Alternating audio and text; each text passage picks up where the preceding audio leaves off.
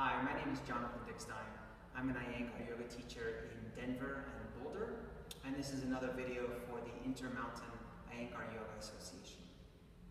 So today we're going to do some supine versions of standing poses, which sounds kind of strange off the bat, but it's actually a good variation if there's any physical problems going on in the body, knee problems, ankle problems, hip problems, if the energy is low.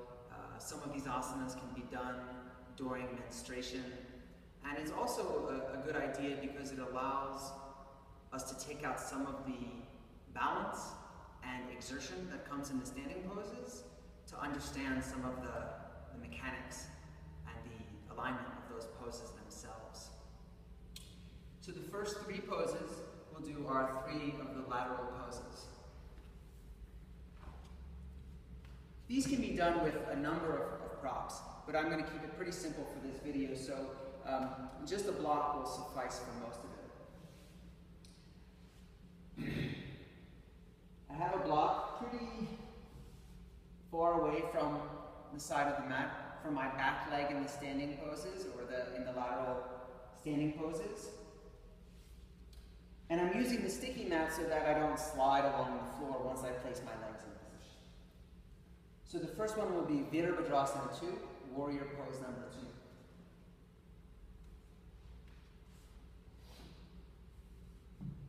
2. It takes a little bit of time to understand the distance the block has to be away, where the mat has to be, and so on. But I place my foot up on this block. It could be even higher, and I'm going to scoot myself close to the wall to make this 90-degree shape in the front leg that is characteristic of Virabhadrasana 2 and Virabhadrasana 1.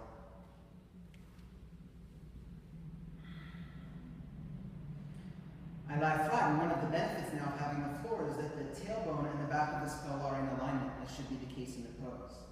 There's an immediate opening of this inner groin, and I can actually lay my arm on the inner thigh to coax that opening of the inner groin. The other hand can even rest on the back thigh to also encourage its descent towards the floor. What also happens in this opening is the lower back tends to push, as is often the case in Virabhadrasana 2, but now that gravity is working with me, I can relax here for a few minutes, exhale, and let the abdominal region descend towards the spine, and let the lower back neutralize. And then, obviously, like the pose itself, eventually I can take the arms out to the side, mimicking the position of the arms as well. Now from here, we'll just stay on one side for these poses. We'll do Uttita Trikonasana, which is now Supta Trikonasana. So lying down triangle pose, but it's standing version in the lying down position. And extend the forward leg, and then I have to travel a bit, using my shoulders, using my head, and bring myself as close to this leg as possible. I lay the back of the hand on the inner shin bone and top of the arm away like Trikonasana. You can even turn the head here as it's quite natural. Same idea, focusing on the external rotation of the leg, opening of this groin, but now also the hamstring has a challenge as well.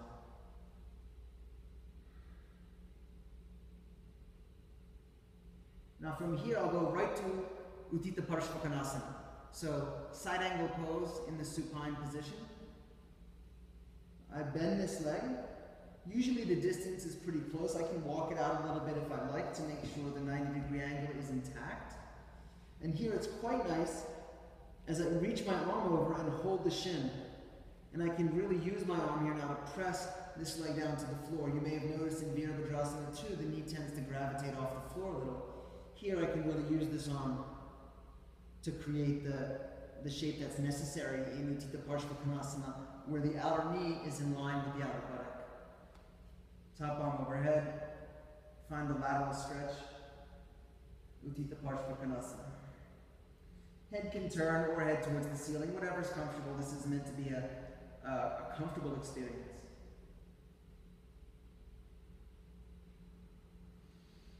Now I release, and now coming out of the lateral position, Virabhadrasana 1, warrior 1. So the legs pretty much stay as as they are, but I'm going to swivel the pelvis, turn the back foot, and come up for a moment. Same idea. Now, the back leg is not nearly going to rotate internally enough as it would in the standing version, so it's okay if the leg remains in its quasi-Parshvakonasana shape. But the general idea is still here about bringing this left hip forward. Then I turn, lie down flat, and take the arms all the way overhead in this Urdhva Namaskar position.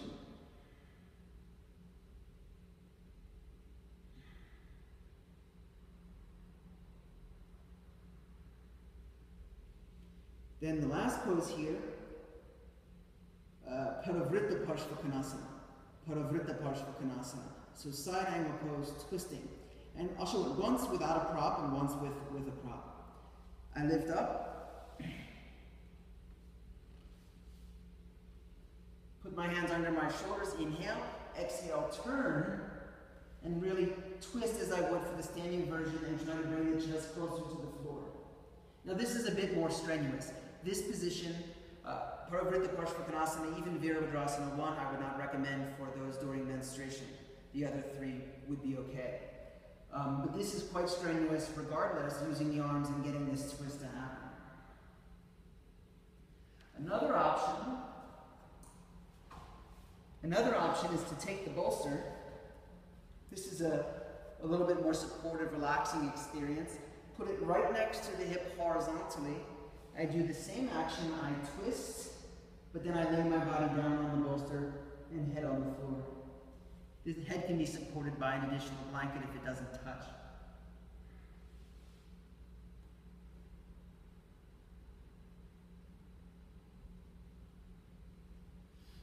And then back up. And release the legs.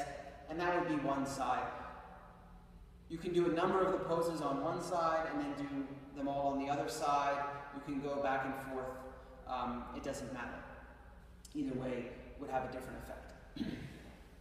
Now the last variation requires using a belt, and or the last posture using a belt and the rope wall, or something you could fashion at home that would mimic the rope wall. So the last pose we're going to do is Parshvottanasana in the supine position at the rope wall. Like I said, this is the full rope wall, but you could attach a belt and just have a second belt on hand, and that would completely work for this pose. Before going to Parshvottanasana, we'll do Supta Paramushtasana with the rope, which is basically the supine version of Uttita Hasta Paramushtasana, standing up holding the big toe pose. So I put the back of my ankle in the rope and align myself with that rope itself. The bottom leg is extended, top leg is extended obviously. And then to intensify the stretch, I can press into the wall and slide a bit away. This is why it's essential not to be on the sticky mat here, even though you can have a blanket down if that feels better.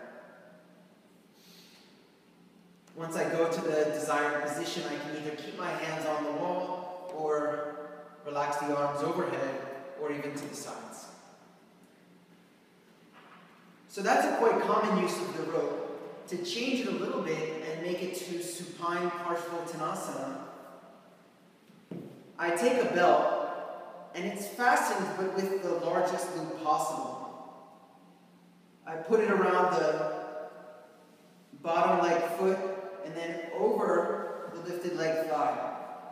And I'll start with it here, but eventually I'm going to move this. I take the rope again, like Supta Paramushtasana.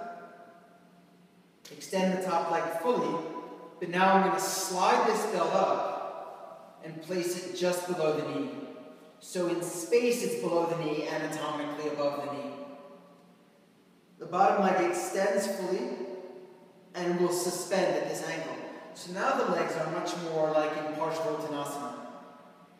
Not only that, but the placement of the belt really helps to fully extend this knee, which is one of the biggest problems for the front leg in Parshvottanasana. I can stay here for a bit of time, and then just like Supta Padangusthasana, I can use the wall and take myself a little further away from the wall and bring the lifted leg towards myself. Same idea, the arms can stay here, overhead, or out to the sides. Then I can release both legs.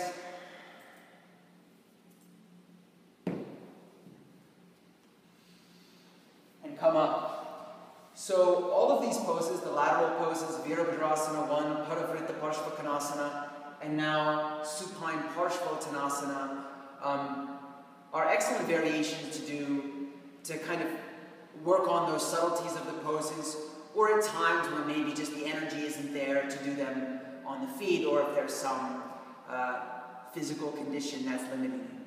So once again, thank you for watching, and thank you for supporting your local Iyengar Yoga Association.